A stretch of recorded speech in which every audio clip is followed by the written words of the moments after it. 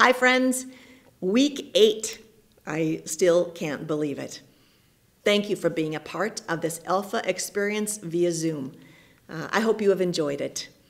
It is our prayer that it's been a blessing to you, that you've grown closer in your relationship with God, and also gained some new friendships. As a follow-up to Alpha, we want to encourage you to connect with a small group for the sermon series, Thy Kingdom Come. The content is written by our pastors and is based on their sermons each week. The small group lesson is available in the weekly bulletins or on our website. We'll be offering several options to connect via Zoom or in person for 6 weeks, March 15th through April 30th. Go to fargohope.org/adults to register beginning March 3rd. As we conclude this course, we want to give you an opportunity to give us some feedback. Next week, you'll be getting a Survey Monkey in your email that we ask you to complete. Also, let us know if you would be interested in helping with a future Alpha course. Our final Alpha message is done today by pastoral intern Ben Sullivan. He'll be talking on the topics, what about the church, and why and how should I tell others? The faith story is given by Dave Monsobrotten. Thanks again for tuning in. Hi, my name is David Monsobrotten. The story I'm about to tell you started a long time ago, but it's what God can do in a life when you allow Him in to lead you. I was brought up in a Christian home. My parents, along with my 3 brothers and 3 sisters, we all went to church, Sunday school, confirmation, everything that we're supposed to do as young people. But as I grew up, I started thinking things in my own way. One of the things I did was, I was 13 years old, I tried alcohol for the first time and really liked what it did for me. And there's a Bible verse I found that goes along with that. Proverbs 16:25 says there's a way that seems right to a man but leads to destruction. And in my case, it almost did. Like I said, at 13, I tried alcohol, and just skipping farther ahead, over the years, the drinking got a little worse, a little more all the time. And I found myself in places sometimes where I'd start drinking and I just didn't stop. I couldn't stop. It just like it got a hold of me. So over the years, I kind of tried to keep the most of it hid, but it just got worse and worse. And by the time I was in my early 20s, it was getting pretty bad. But then I had also met this young lady in our community that took a fancy to, and asked her to marry me, and she said yes. And of course, after you're married, there's very little you can hide. And after being married 4 years, that's when things really, really went bad. I started drinking on a Sunday, and it lasted right through till the following Wednesday. I walked out on my wife, and at that time we had 2 little kids, my job, just everything. The alcohol had completely taken over. And the last time I drank, I was alone in my old pickup, and I had just had enough. I thought, if this is life, I want no more of it. And I was ready to end the whole thing. And then I just thought about growing up and the things I'd been taught. And then I just said, God, if you're really there, I need help. And I went from a broken, confused, alcohol-addicted young man to a person that knew exactly what he had to do. It just, in the blink of an eye, it changed that much. And it turned out, when I did that, the drink I had, I threw away, and that was the last drink I had in my life. And I knew exactly who I had to go and talk to. It was a guy I wouldn't have chosen, but I knew that was who I had to go and see. And he got me in touch with his pastor, who got me in touch with a drug and alcohol counselor, and his name is Bob, and we got to be friends. He's the guy that got me into AA, And when I got into AA, I started hearing these guys talking about their higher power. And most of them believed it to be God. Well, I knew who God was. I believed in him. I believed in Jesus. But I had no personal relationship with him. And through AA and getting back to church and now listening to what the pastor said, not just sitting there, things started to kind of make sense. There was, after that last night I drank, there was something new in my life, and I couldn't understand it. I didn't know exactly what was going on. But over time, I started reading my Bible, kept on going to church regularly, and things kept getting better in my wife and I's relationship. And I was reading in the book of Proverbs, chapter 3, verses 5 and 6, where it says to trust in the Lord with all your might. Don't rely on your own understanding, but acknowledge him in all your ways, and he will guide your paths. Well, I was still a little confused over all of this, even though things were a lot better. And so I just kept doing what I was doing. I kept going to church, and family life was getting a lot better. And I was reading in the Bible one night. It was 2 Corinthians 12:9. And it's where God said, "My grace is sufficient for you, for my strength is made perfect in weakness." And I looked at that drinking, that alcohol problem I had, as a weakness. And there sure was a newfound strength dealing with that. And it didn't seem like I was doing it, but it seemed like it was just there. And I remember right after that, when I came home after that last drunk, I had 2 bottles of whiskey under the seat of my pickup. I knew exactly what I had to do with them. And it was to dump them out on the ground and watch that stuff just soak into the ground and away from me. And at that time, I felt like it was God telling me, "Dave, you take the first step, and I'll carry you the rest of the way." And he really has been. And through these times after that night, I suppose it was about 8 or 9 months into this thing, and things were going real good. I was still just a little kind of confused about everything that had gone on. But one night I was reading in the book of John, chapter 8, verses 31 and 32. And Jesus was talking to some of the people around him. And he told them, "He who abides in my words will know the truth, and the truth will set you free."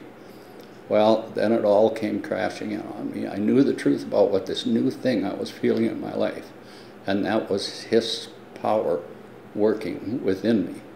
And I knew how badly I'd messed up my life by living by my own rules, and I knew how badly I needed Jesus Christ for my personal Savior.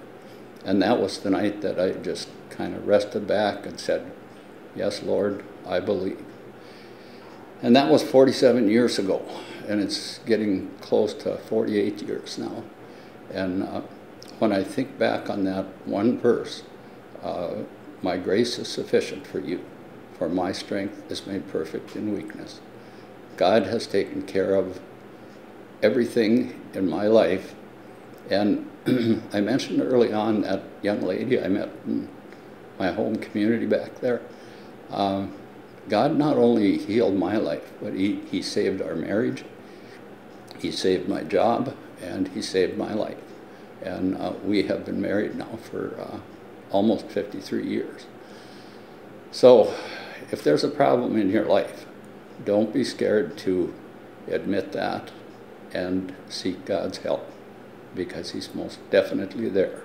And I praise him for every day I get that I'm sober and living this new life that he's given me.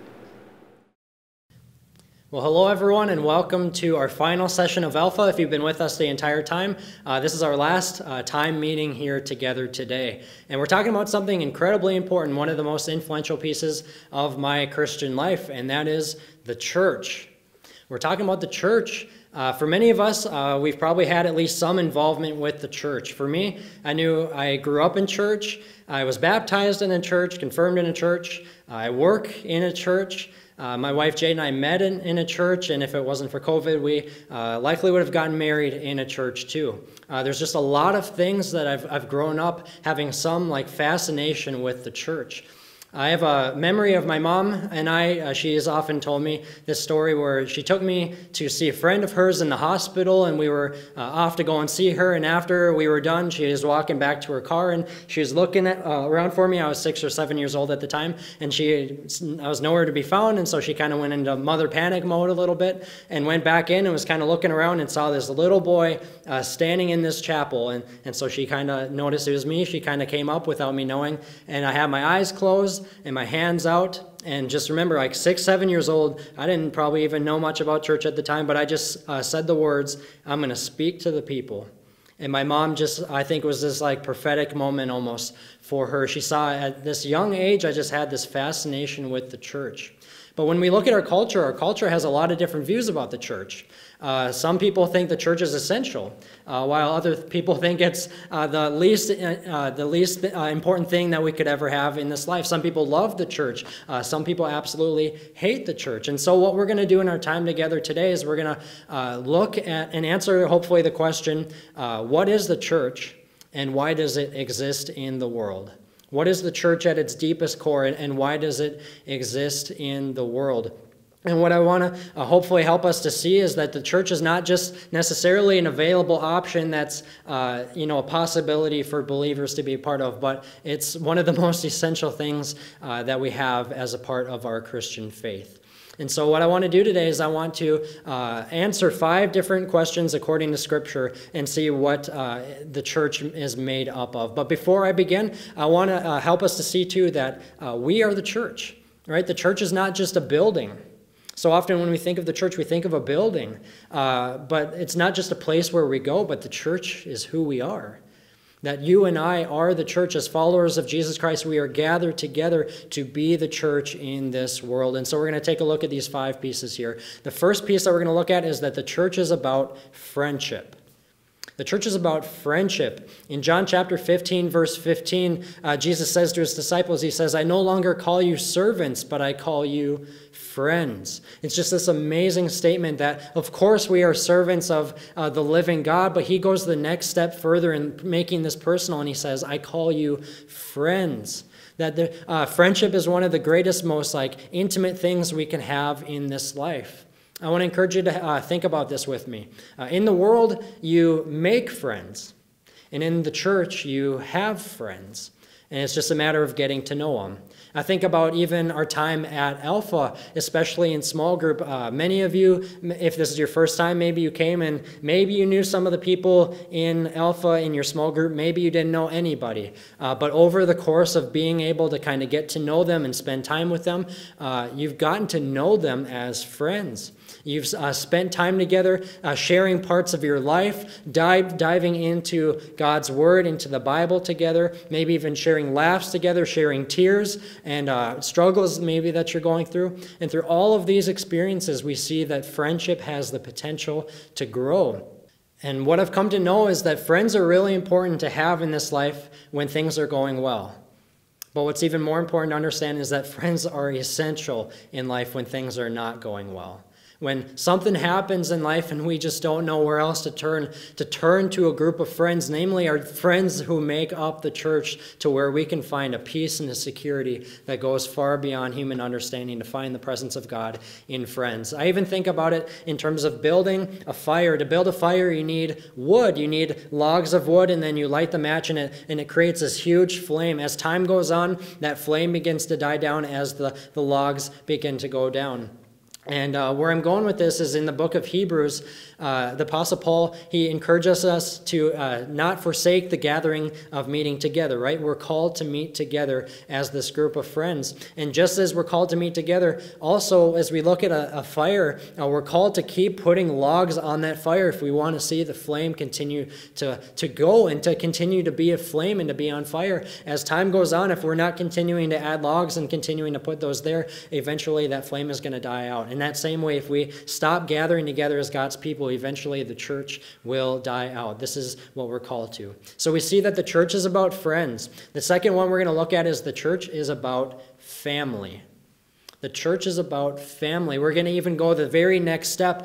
He says, I call you friends, but even we're going to look at 1 John chapter 5, verse 1, where John writes this. He says, everyone who believes that Jesus is the Christ and is born of God, and everyone who loves the Father loves his child as well.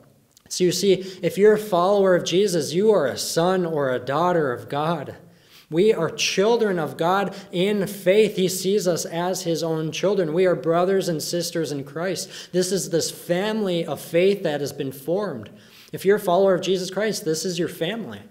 And if you haven't yet come to, a knowledge or faith in Jesus Christ, this is your potential family. You may look at this and go, that's awesome, or go, oh, man, these people are crazy, or whatever it is. But you can see this is a potential family that is available to you. The church, what we need to understand too, and what's really been transformational in my life, is that the church is not just an organization that we take part in. It's not just an organization that we come to. It's a place where we belong. It's a place and a family that we belong, and you belong here as a part of God's church as we are gathered together. And that kind of helps us lead into the third piece here. The church is about friendship, it's about family. And the third one here we're going to look at is that the church is about home. That the church is home. We're going to look at Ephesians chapter 2, verse 21 through 22. Here the Apostle Paul is talking about us being a holy temple, and he says these words. He says, you too are being built together to become a dwelling in which God lives by his Spirit. So you see, like me, hopefully you felt this way before. When you come into a church, there's just something about it. It just feels like home. At least that's, the desire is you're greeted by someone and you just feel that this is not a place where you're judged or you're ridiculed or you're made fun of or persecuted. No, this is a place where you find belonging, where you are welcomed. You are loved and you are encouraged in this place where we can come together. And notice in his scripture, he says, you're being built together to become a dwelling in which God lives by his Spirit. We are gathered together in this home, and through faith, we see the work of God that is uniting us together in this home. It's an amazing place. When we come in, we experience together the presence of Jesus. What we see in the Old Testament is that to experience the presence of Jesus, you would have to go to the temple, and there's a process by which we would encounter the living God. But now we know that we encounter him through faith in his Son, and when we come together, there's just something special that happens that brings us together in such a unity that just is so beautiful, and we experience God together, and it just feels like home. And the next piece we're going to look at is that the church is about Jesus. The church is about Jesus, and this may be one of those obvious things, but I'm going to go in a little different direction here than maybe some of us are expecting. I think about the Apostle Paul in Acts chapter 9. Acts chapter 9, we see Paul is someone who is first introduced here as someone who hates Christians. He just persecutes Christians. He actually gave the authorization for Christians to be put to death. He did not want to see Christianity continue to be formed in the Roman world. And so one day he and his men are walking down this road in a town called Damascus, and out of nowhere comes this beaming light out of the sky, and this voice is speaking to Paul, and all the people around him fall on their face, and they are just passed out. And as he's trying to just look up at what's going on, Jesus tells Paul, he says, Paul, this is Jesus whom you persecute. Why do you persecute me, Paul? And I just want to pause there for a second. And I just want to help us to think about what's actually happening here. Because the Apostle Paul, he never actually met Jesus. He never knew Jesus when Jesus was physically on this earth. And so when Jesus says, why are you persecuting me, Paul? I can only imagine, at least in some sense, Paul is probably like, man, how can I be persecuting you? He said, who are you, Lord? He doesn't even know him, right? He's not persecuting him in his mind. He's persecuting his people. But there's something here, this connection that Jesus seems to be making between him and his people. And what I think he's getting at here is the Apostle Paul even goes on to speak about later in 1 Corinthians chapter 12, verse 27. In this passage, the Apostle Paul, he says, now you are the body of Christ. Each one of you is a part of it. Man, see, we're each part of this body of Christ. I want you to think about this concept with me. How can people today know who Jesus is? How can we know who he is? He never wrote a book. He never starred in a movie. He never ruled in an earthly or a political kingdom. He never ruled a nation. Right? He never did any of these things that make people well known today. But what did he do? He formed a community. He formed a community. He had his small group of 12 men who he walked with alongside in their lives. It's kind of like small groups in Alpha. You know, I do middle school ministry. We have a small group culture at our church, right? It's the small group that he formed, but also he spoke to multitudes of people also. He would speak to them in parables when they were gathered, even hundreds, thousands, maybe even at a time. And that's what we're doing right now, this large group gathering. He formed this community. And what we see in John chapter 17 is he goes this next step again, and it says that Jesus, when he prayed for us and prayed for those who believe in him, he prayed for such a unity. He prayed that this community of believers would be one, just as he and the Father are one. I think about just that closeness between me and my Father, you know, how much more close is Jesus and his Father. You know, they are almost inseparable. They are perfectly united, perfectly one, and he calls us to be one, just as they are one. This is the calling of our life as we are the church. And he says because of this, he wants us to be one so that those around us, so that the world may believe. Right? We look at the church, we see who is the church? What is the church? We are the church.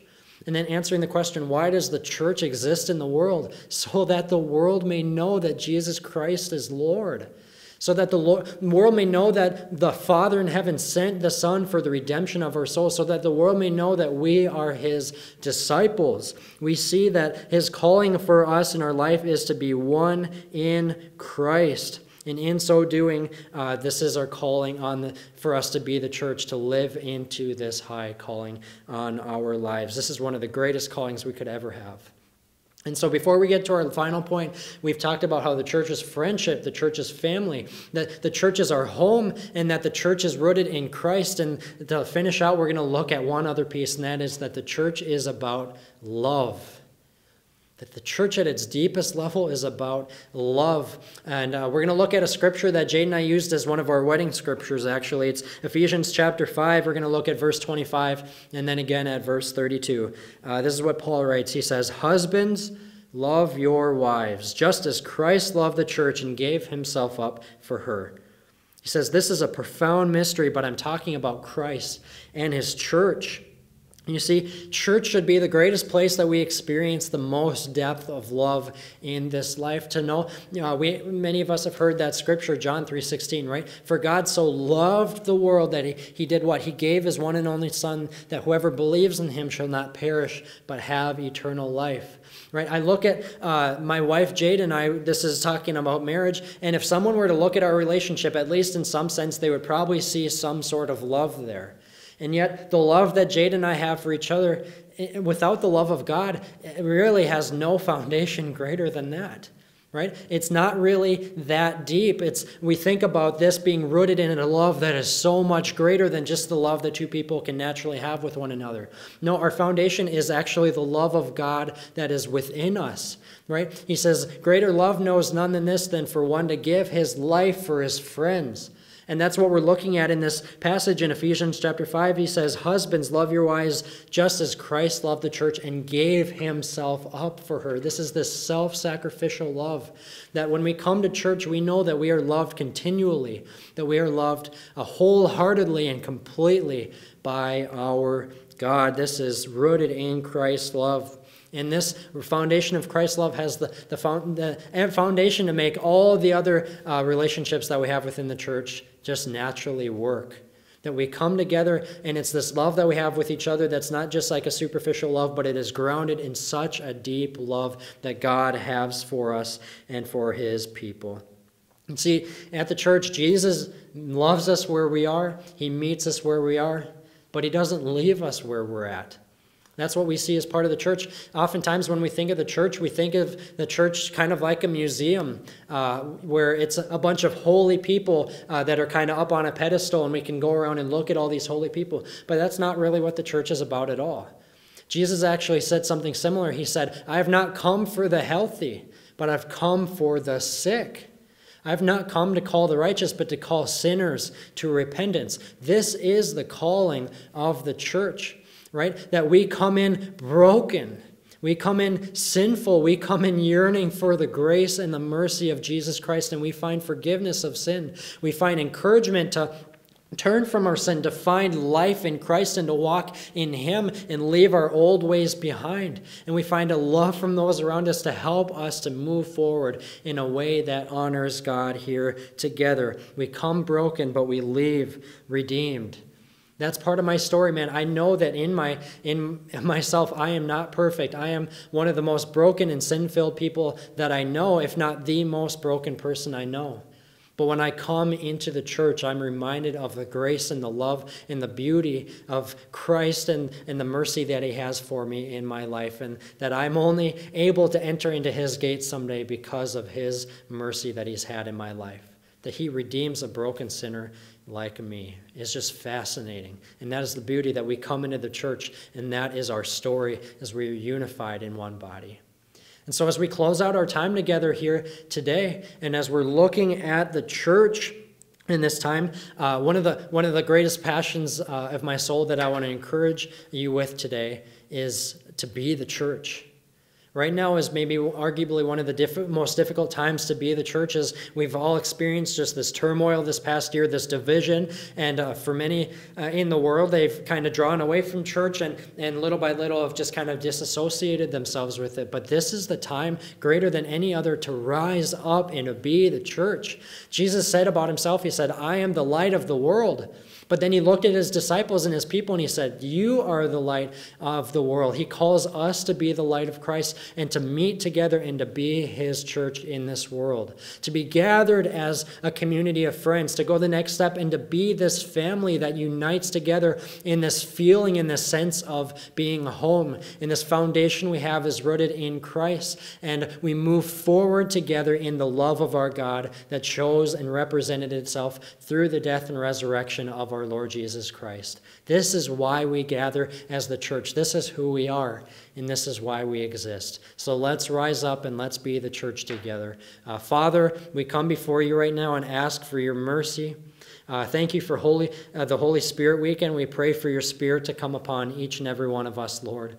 I pray that you're continuing to draw us to you so that we may continue to move forward in faith together, turning from sin, finding newness of life in Jesus Christ as we are unified together as one body. And Lord, as the world is going in one direction, Lord, help the church to rise where we are right now and to remain the church, to be steadfast in this love that you have for us, Lord. And even if all go one way, Lord, that is departing from you, help us to stand firm in the love that you have for us, Lord. In Jesus' name we pray. Amen.